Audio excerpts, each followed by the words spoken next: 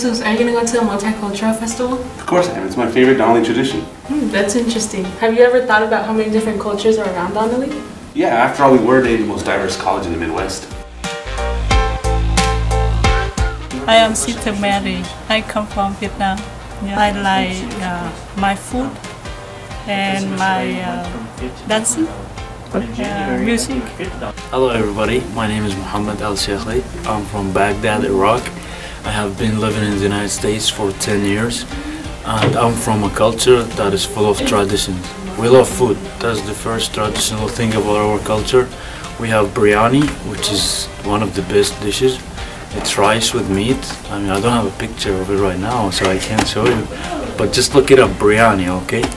And we are very famous for our dates, you know, like the fruit dates. It grows here in California, but we have it back home, and we have a lot of kinds. And that's the thing that we are famous for. Hello, my name is Fray Gabriel, and I'm from Brazil. And in my country, soccer is so famous, so we Brazilian has a special passion for soccer.